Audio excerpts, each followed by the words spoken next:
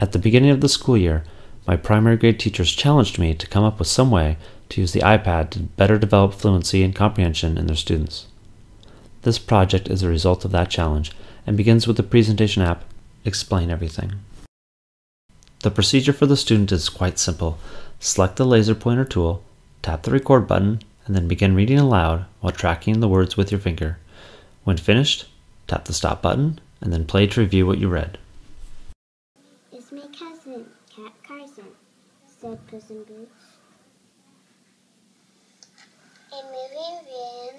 It's in this moment of self-assessment that a student discovers for him or herself where they're struggling or how far they've progressed.